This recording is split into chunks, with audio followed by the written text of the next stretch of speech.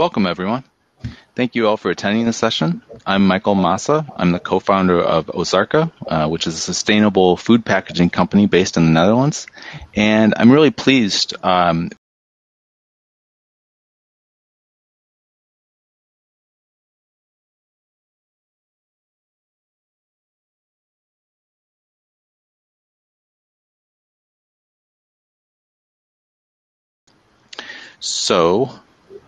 although now I look at the number, I see we have nobody in attendance. So I'm going to hold off here on introductions. I believe it's just the 5 of us right now. Are they recording this, though? Yeah, I'm afraid so.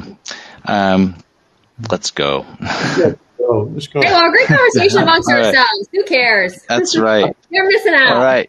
Yeah. So without further ado, let's get started. In a moment, I'll briefly introduce our panelists, who will then tell us a bit more about their work and how it relates to the panel topic, and then we'll begin addressing some of the core questions for the session. Please note that there is additional biographical information about our panelists in the chat window, and of course, I encourage attendees to also use chat for additional questions. We'll try and get to all of them during the session. So first we have Ned Cloonan, who's the founder of Ned Cloonan Associates, a partner at Wayfair Ventures, and member of the Strategy and Development Committee at the Global Leadership Foundation. We also have Pina Hirano, the founder and CEO of Asteria Corporation, which is a listed company on the Tokyo Stock Exchange, which produces a flagship enterprise data integration software, Asteria Warp. Orlando Remédios, the co-founder and CEO of Sensefinity, an IoT company that helps customers gain insights and optimize their operations by monitoring production and by real-time tracking through global supply chains. And Deborah Weinswig, the CEO and founder of Coresight Research, which helps retail clients accelerate innovation and growth by focusing on disruption at the intersection of retail and technology. So I guess we'll start with something that's a primary concern just about everyone these days, the pandemic. So I'd like to invite each of the panelists to discuss their business a bit more, how it relates to the panel topic, and especially the impact of COVID-19, what it's had on their work. So let's flip the alphabetical order here, and we'll start with Deborah. I guess I drew the short straw, but so we, as I mentioned when we were kind of just in our pre-conference chat, Coresight does a significant amount of business in terms of bringing Western companies to China and also studying the market. And we also work with a lot of startups. So let's just say we saw much of what was happening earlier than our Western peers. And I remember I was in the office of a very large retailer in late February last year. And I'm like, we're seeing, this, real focus on health and wellness. And like, there's like cloud clubbing. So, usually you dance around together or you might dance around by yourself in your home, but now you're dancing around your home by yourself with a bunch of other people dancing around their homes by themselves. And just, this idea that we were starting to see significant changes in consumption and engagement, like live commerce, which had already been very significant, was, we estimated about a $300 billion industry this year in China compared to about 11 billion in the US. And we really saw this kind of significant uptake in innovation, right? Where you had, kind of drone delivery and whatnot. And so taking all of that, translating it back to the West, and then helping US retailers think about their kind of move into China and when that might be. We hosted a pitch fest on 9/15 for Alibaba and brought 10 startups to China who had never even thought about going there and saw tremendous success. And so I would say we took everything we learned, we translated it to another market, and we really started to think about, right, the possibilities, which were endless. And I think it's given all of us time to be more creative, think about different ways of engaging. But, I would say last March and April were certainly time to take a pause and, think about how we might add value and also, take what we learn in other markets and apply it to other geographies. That was the experience for Coresight. See. Okay. And how about Orlando, if you could tell us a bit more about Sensefinity and the influence of COVID on your work. Mm-hmm.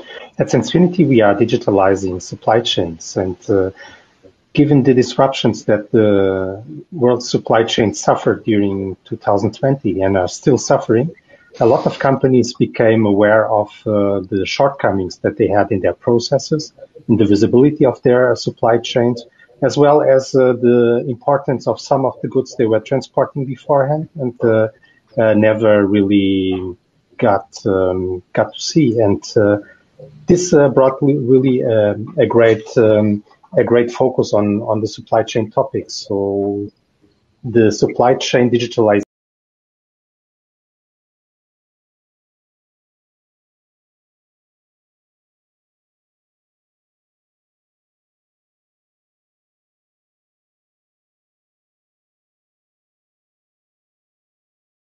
pandemic regulations and supply chains got completely disrupted. Additionally, the complex supply chain for vaccines is now a major concern.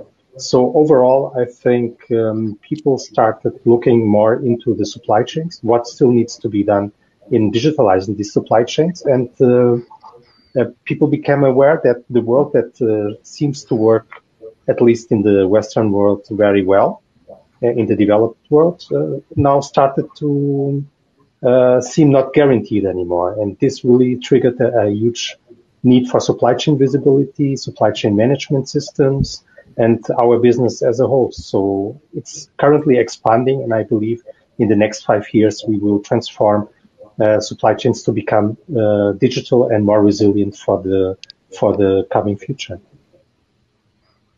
Okay. All right.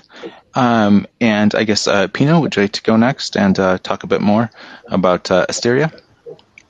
Okay, thank you. So Asteria is a enterprise software company dedicated for the connectivity software. So we've started our company 22 years ago, actually from the support of supply chain at that time. So we support Sony and Intel connection on their supply chain. And then we support Kyocera and Nokia connection on their supply chain. And at that time, we use they wanted to change their connection for the paper to internet, fax-based to internet. So that our software is expanding from supply chain to nowadays it's everything. So now the over 9,000 companies uses our software, Asteria Warp, for the connectivity. So it actually support decreasing or eliminating the paper consumption in the supply chain, and not only the supply chain, but every office work. And about the COVID-19 in Japan, there's a lot of remote work required in this situation, and also many companies need to move to online connection rather than paper-based. So we actually supported a lot of companies, like 1,500 companies, to make their more online connection to do the telework or the remote work. Also, the one last thing, as you can see, our corporate color is green. So we aim to be green society. Thank you. Okay, great. Okay. And Ned, please explain a bit more about the influence of the pandemic on your work. Okay, with two entities that I'm involved in. Number one, Wayfair Ventures is an early stage investment firm for startups in the travel and tourism and hospitality sector. So you can imagine the impact that this has had on that sector, and we have sort of delayed some of our investments and so on and so forth as we watch a lot of this shake out. The tourism sector, the hotel sector has been devastated. We know that, and it's going to look different even when we come out of this. So prior to the pandemic, the green issue for the travel and tourism industry was was basically over tourism, right? Too many people showing up at too many places. And actually the Netherlands, has a very strong tourism policy about trying to prevent people from coming to Amsterdam, right, as part of it. So we've, it's gone from over tourism to like a touchless world and to a more healthy environment. And we're looking at some technologies associated with that, but a little bit more into the forward-looking transportation aspect of post-COVID-19 greening, travel, and tourism sector. So that's what we're looking at there. Now, flip side, the other entity that I run is basically Ned Cloonan External Affairs and Ned Cloonan Associates. I spent many, many years working directly for a CEO of a Fortune 50 company. And my business is to work with C-suites and boards of directors on their external affairs strategies, which means everything from government affairs, new business development, their philanthropic approach, anything they do to try to focus on external stakeholders that are challenging their company. Now that's, I would say the impact from COVID-19 is that the change in politics in the United States. COVID-19 delivered a new president, that's for sure. And we now have new agendas. And if you look at, in anticipation of this phone call, I looked at the Daily Register, which lists the meetings that are taking place in Washington on a daily basis. And I'm not saying 95%, I'm saying 100% of every meeting on Capitol Hill today has a climate change component to it, 100%.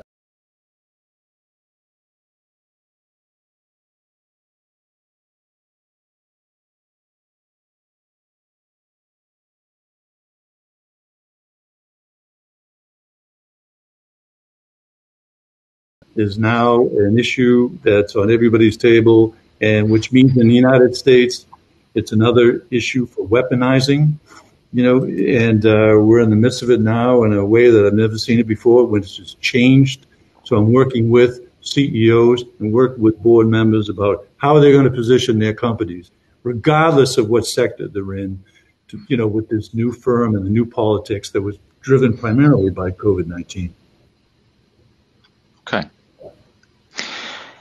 I think one of the things you mentioned there in particular is maybe a good way to bridge into one of the other topics that we're to touch on here. And I'm saying this because you mentioned politics, and without being overtly political, of course, in many ways, the very concept of greening of a supply chain, on the one hand, it seems to me a very scientific issue, but naturally, as with so many things, these do become politicized. And another thing that does as well is the concept of reshoring. And I think in particular, Ned, you had some thoughts that you wanted to share on reshoring and how it relates to supply chain greening. Right. Well, just all things, kind of relate to China, right? In a way, in what you're talking about here. The shot heard around the world in the United States and maybe elsewhere was when it became clear that we could not supply ourselves with medical.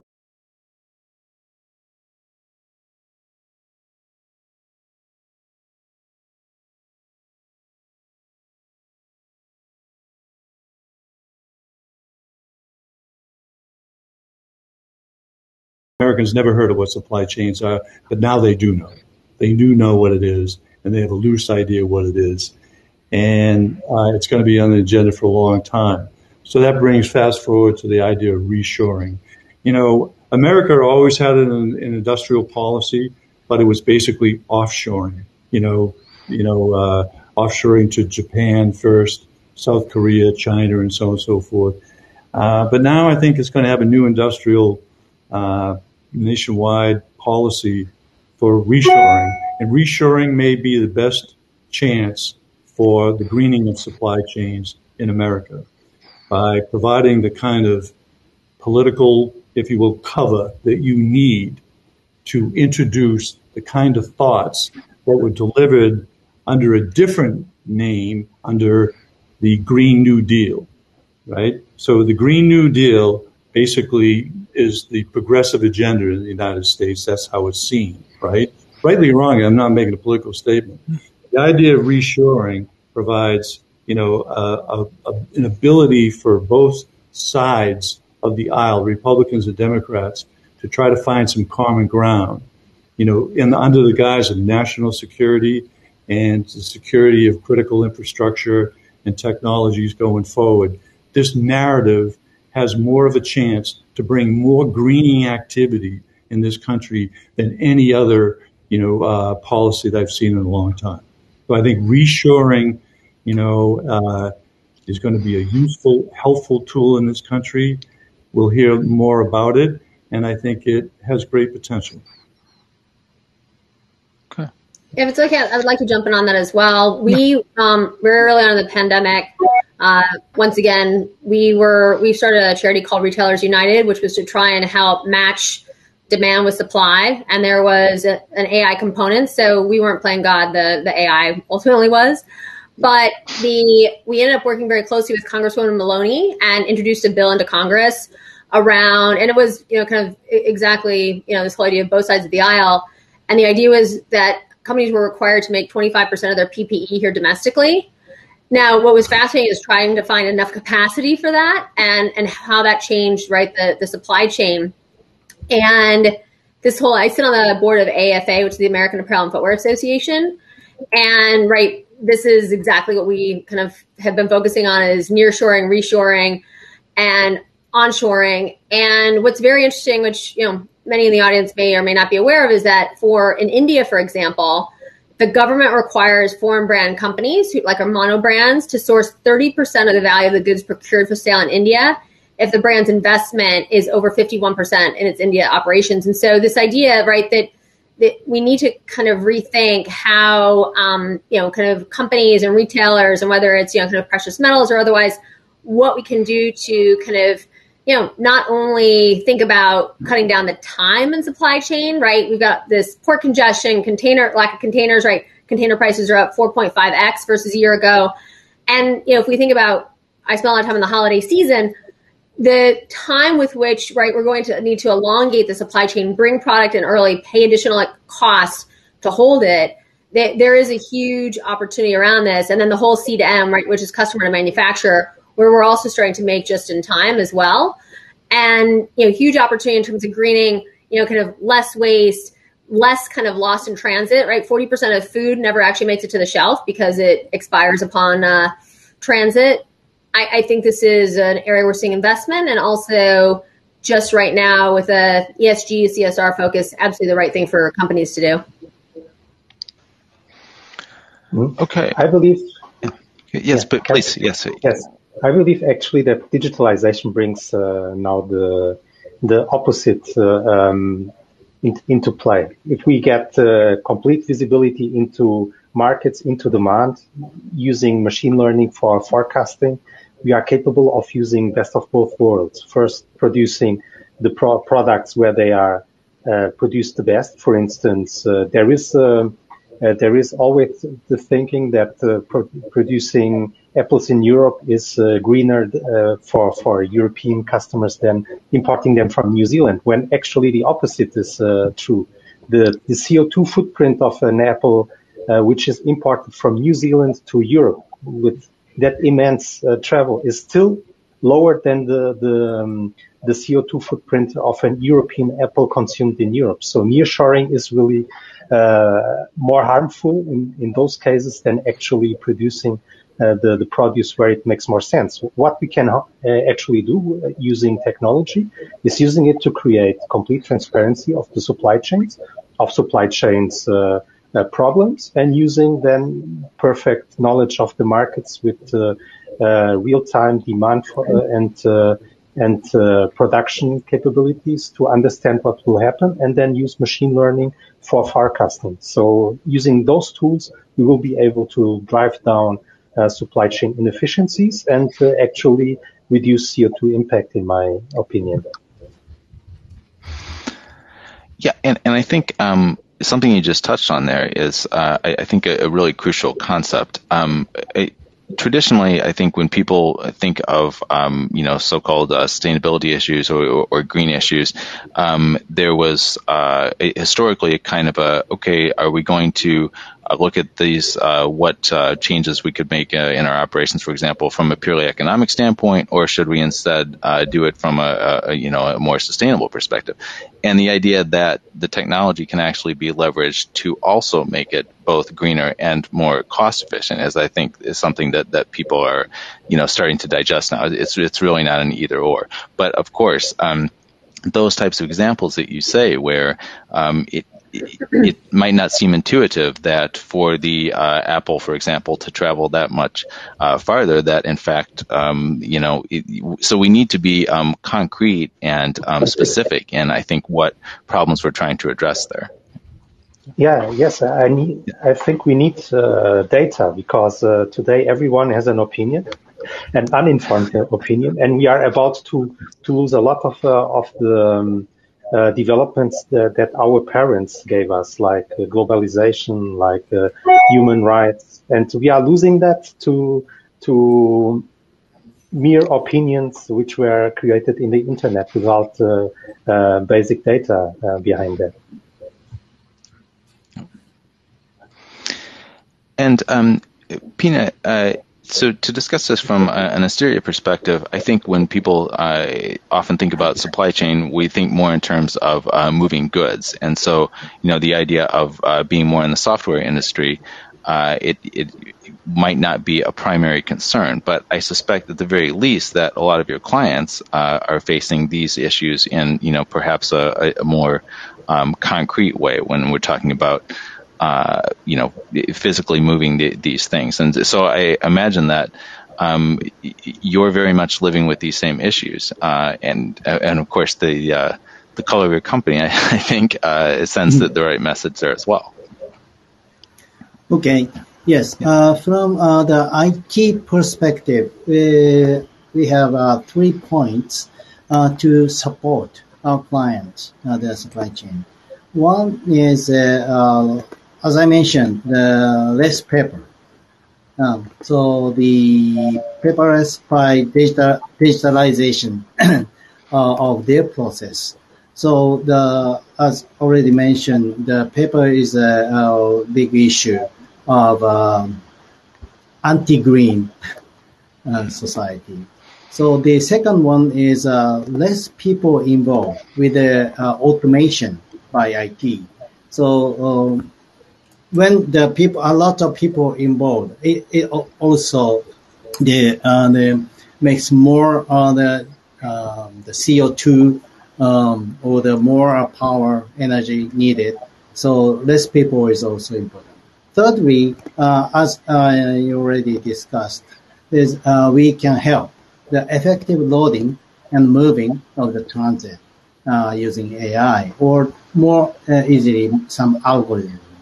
So these are 3 points we are helping in our clients for greener. Yes, SCM. And we've talked a bit about technology here. So just maybe to get a little bit more specific, and anybody can weigh in on this.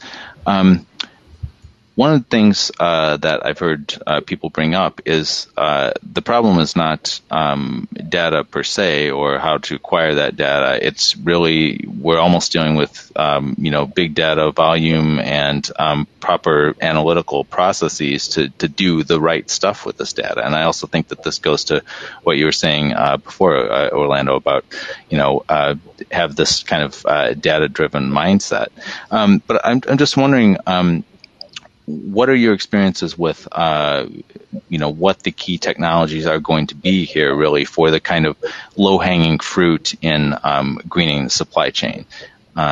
Is it purely kind of route optimization and those sorts of things, or is it, are these more general issues, perhaps? Yes, as Barbara shouted out, it makes no sense today that half of our perishables go to waste before they reach consumption. So They are really basic things which are broken and which we only don't notice in the developed world because we pay for the additional amount of work. But that creates additional CO2 and additional waste. And basically, if we bring the current technology, we don't need new technology for that. If we bring that into the current supply chains and logistics business, then we can use not only the rod mechanism and the introduction of the knowledge where in the market the produced goods are more needed, but also we can avoid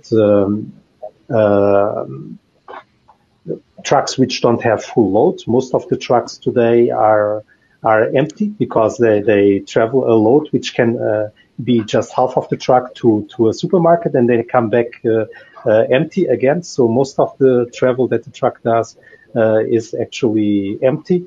So that there is a lot of optimization possible, and optimization technology based on software, on real-time data, and on forecasting of demand can bring that usage up. So we can increase the usage of the trucks using technology. Machine learning will help there for sure in the forecasting part, and already data analytics and big data brings already enough to reduce the current amount of empty trucks. So current already available technology can bring a lot of improvement, and new technology will further help to remove this current waste. And we can really bring supply chains to be so clever that we will not waste this 50% of food in these supply chains anymore. And that should be our goal.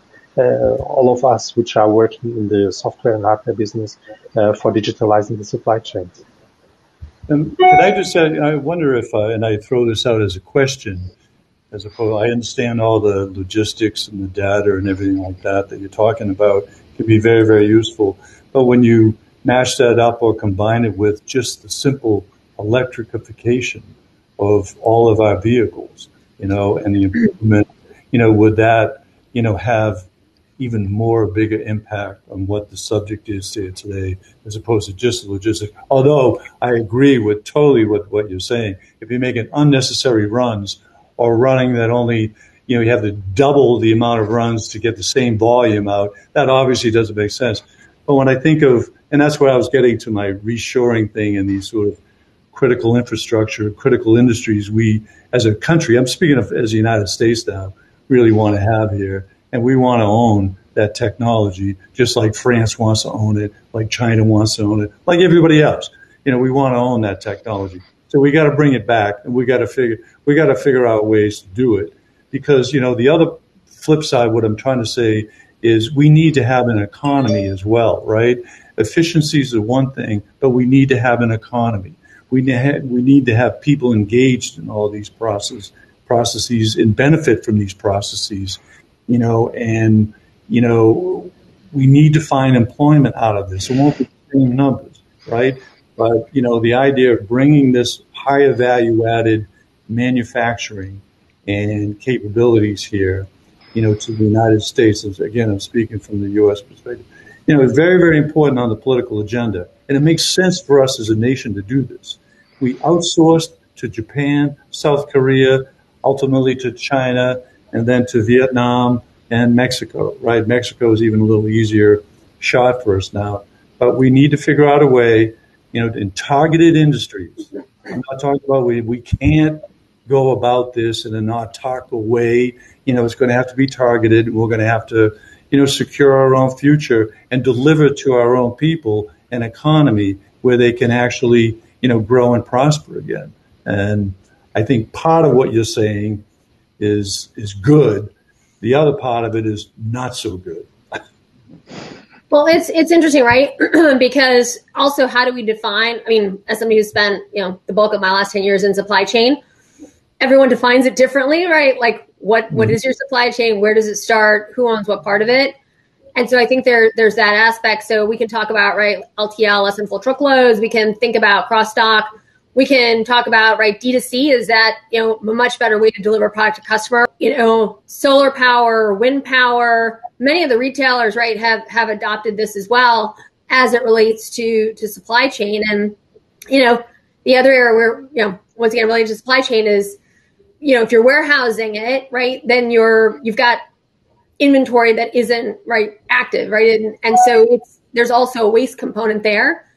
So I do think that and for those of you who aren't aware, in 2020, turnover of employees and like DCs and warehouses was almost 400% because of work conditions and whatnot. And obviously there was a fear factor there. So how can we also, kind of create jobs that, are more meaningful and where, these employees feel like they're giving back as well? Because I think green is really critical to everything everybody does. And they want to feel that they're contributing. So I think that it's still kind of very early, which means I think we can have a big impact. And I very much agree, right? We need to own this, here domestically. And we I think, can share out, kind of technology and what we learn. But we also have to figure out, right, there's an ROIC, and it's important to the consumer, to the supplier, and then ultimately to the shareholder. And so I think it's, money that you invest, you'll get back fivefold. I think it's interesting because. I was saying, please go ahead. Okay, yeah. So I think they're back to the logistic issues, and there's one low-hanging fruit. And for instance, in Tokyo, there's 4 major convenience store, and each convenience store has their own transportation of their goods. And my idea for it is to share the trucks or the unbundle their transportation company so that to decrease the empty truck or the longer route to consume the oil or gasoline. So that kind of unbundling or the sharing, which is one of the trends of our society, could make us some greener transportation. That means supply chain. Yeah, no, I think that's a great point, and I think that also ties in to what was being said before about one place to start is full trucks, full loads. Presumably, if you have these 4 different companies acting in the transport capacity, there are not the efficiency that you would get with some sort of consolidation. But it also seems to me that there might be a brand issue and a brand strength where some organizations are going to want to maintain their own fleet, which might cut against those issues. So it's an interesting challenge. Yeah, it's a challenge. They need to do some compromise. So why they do like that is they want to transport right time, on demand, such kind of stuff. So that make them kind of stress. But nowadays, they do all the same. So I think it is their time to change their differentiator rather than transportation to some other. And this came up earlier when we talked about I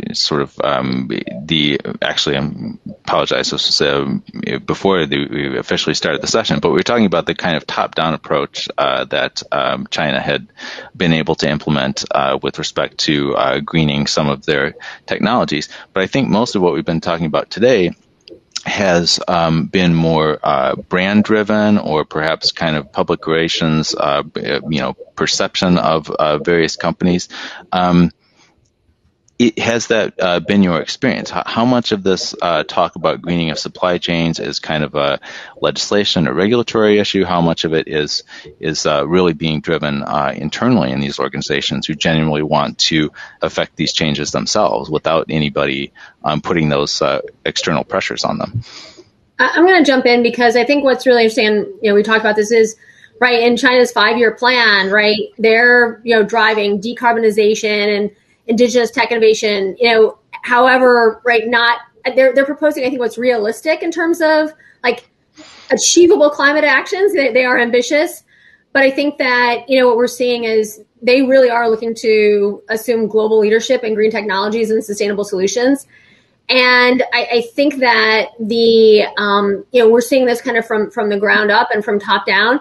They also fired, right, the largest number of green tech patents, and their entire like green finance industry. I mean, it's just this like groundswell. And I think that it's, really kind of everyone kind of working together. So, right, green finance, green standards, green technologies, green factories, green products, this green minded, if you will. And I think it's this like, longer term endeavor that's in progress. But ultimately it is like the goal of, kind of the community and, the government and everyone working together and spending, right? I mean, there's spending by the government to enable this. And that I think is what's driving it. I think that the core focus of the kind of corporations, and what we're seeing too is for a lot of the Western companies that we've taken to China, they've actually learned a lot in terms of new processes around supply chain, which is obviously what we're talking about here today. And so bringing that supply chain and sharing that intelligence globally, I think ultimately will be critical for the numbers on a global basis and a longer term greening of the world. And is it fair to say then that that's not purely an issue of goodwill? This is also a good business practice, and this is not just a kind of this trend is moving only in one direction. Do we agree that these issues are being discussed more than ever across every sector, and this is the new reality? I hope. Yeah, but I think, as you're pointing out, China has declared this to be a national strategic objective that runs across all of its sectors and runs across all of its foreign policy initiatives. To ignore that would be stupid. That is really, it's an integral part of their foreign policy in Latin America, Africa, and in challenging the footprint of the United States and Europe around the world. I mean, that's just a fact. While we were, unfortunately, and I admire what the Chinese have done on this, but it's heavy subsidization and under the political system that would, that none of us could tolerate, right? A lot of the advancements made in these technologies were at the expense of a number of their own people, right? And also at excessive pollution levels themselves producing, right? So I think, it's important to acknowledge that. And, when we were fracking, they were subsidizing, right? We were fracking all over the country to get independence from the Middle East, right? They were basically subsidizing, all of these industries that we're here to talk about so that they could achieve their national objectives around the world. It's not just to create a greener future for everybody and to make a speech at Davos, which Xi Jinping did. They have, and I admire what they're doing. We're going to have to match that. Let's say the United States and or Europe, we're going to have to match that, because it has to do with, basically, innovating, getting, not like control, but sort of like owning technologies and owning approaches, being able to share that. They're going to have to share it selectively around the world, in the way that China does as well, right? So I just think, that the time is right in the United States to organize around this sort of new threat, new challenge, use this phrase reshoring, as I say, for the sake of building industries, critical infrastructure that ultimately are going to bring about more of what everybody's talking about here, right? You just need a political, sort of narrative, to do this in this country. And it's starting to take shape. It's going to be a challenge. We're going to have huge regulatory reform here in the Clean Air Act and with the National Economic, Policy Act. We're going to have to find ways to change the system for environmental impact statements so that we can get new plant and equipment here and to develop these and innovate these technologies. We are, let's say, I'll give you one example for an entire environmental impact statement in this country right now. The average length of time is 10 years, and then it's 8 years of litigation afterwards, right? To be able to get, let's say, a new plant going. In Germany, right now as we speak, and in France, right? It's 2 years. So, what we've done, unfortunately, we built a system here whereby we have a new class. It's a legal class of activity that actually prevents the advancement and the introduction of green technology. And so, yes, please go ahead, Pina. I'd like to point out one other driver other than regulation or the government. Right? So that is the stock market.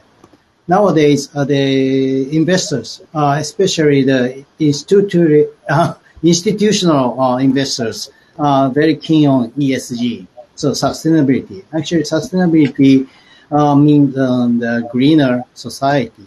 So for instance, we as a listed company, if we get more and more investment for that big institute, we should show our sustainability or the greener society, the support or environment. So that is one of the driver from the investment point of view. Thank you. Okay. So it sounds then like even in political climates substantially different than China, your more liberal democracies, maybe the United States is one of the kind of extreme examples there, especially with their litigious practices, that we might have kind of more market driven, or if we're focused on the stock market as the possible or some sort of differentiator in the market, that is itself enough incentive perhaps without some of these more top down initiatives. We hope. Well, I see we're almost out of time here. Are there any final points? We didn't get to all the issues, but is there any other final comments that anybody would like to make? Just kind of go around. I'll step in and say one thing very quickly is what we're seeing going back to food waste, because as we're seeing many people who are food insecure, 50 million people in the United States right now, which is 50 million too many. This idea around how do we kind of think about this differently? And so there's two aspects. Number one is when we're ordering online, figuring out a way through AI, right? If I like green bananas, or if I like bananas with brown dots, or if I like yellow bananas, how do I get that product, right? Number one, and how does the retailer know that that's what I want? And then number two, through RFID, right, or kind of blockchain, how do we kind of track and trace and just make sure that, right, if the trucks are getting warm, if the environment isn't kind of what it should be, how can we kind of take down the food waste? We, in preparation for the call today, we spoke to a large RFID company, and they said they've been able to just by very simple, like very basic track and trace, reduce food waste by 50%. And so you're talking, still 20%, which is once again too much. But I do think it's something that we can do that's easy. It's not incredibly expensive. There's many different ways than just RFID, but that is absolutely, kind of a step forward. So I urge all of us and, to work together, put our heads together and see what we can commit to and what that means in terms of dollars and cents. Exactly, Deborah. As you said, we could actually end world hunger by 2030. So we could solve SDG 2 with the means that we have today. And isn't that amazing that we are in that position today? I believe that's incredible. It's pretty amazing. Indeed. Yeah. Well, I'm afraid that we are out of time. I'm getting a message here. So I just wanted to thank you all for your participation, especially to our panelists and also to anybody who's joined us here. And, of course, to Horasis for scheduling this and allowing us to have this session today. So thank you all. I think we ended on a fairly positive note. Yes, let's all green our supply chains more.